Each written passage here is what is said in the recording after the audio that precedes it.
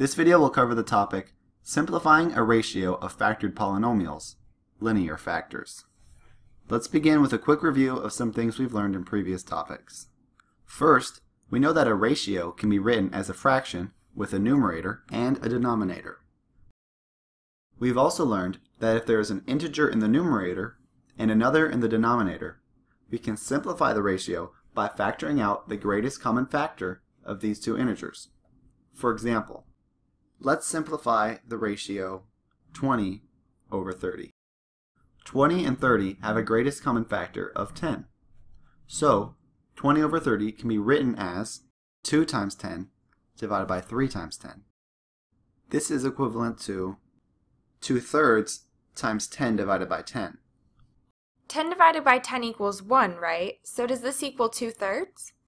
Right. If we have the same factor in the numerator and the denominator, these factors cancel each other and equal 1.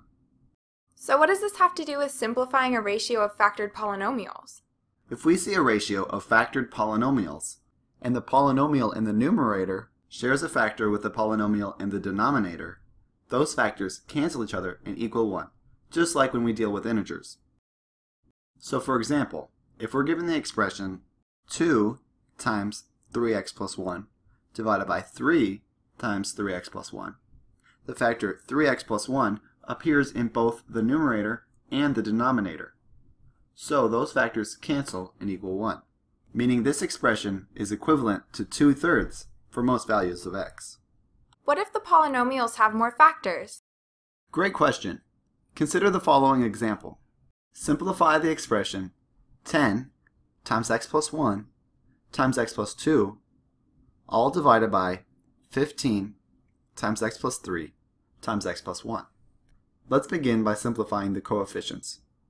We can see the factor 10 in the numerator and 15 in the denominator. They have a greatest common factor of 5, right? Right. So we can divide both the numerator and the denominator by 5, and the expression is simplified to 2 times x plus 1 times x plus 2, all divided by 3 times x plus 3 times x plus 1.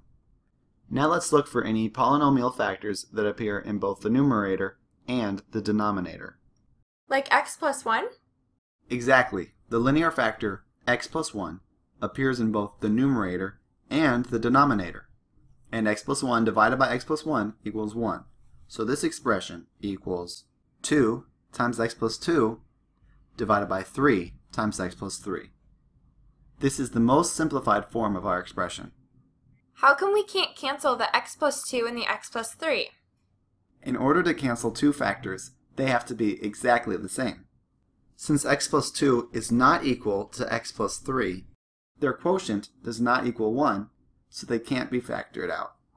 So to simplify a ratio of factored polynomials, we can cancel like factors of the polynomials in the numerator and the denominator. Right. Nice job.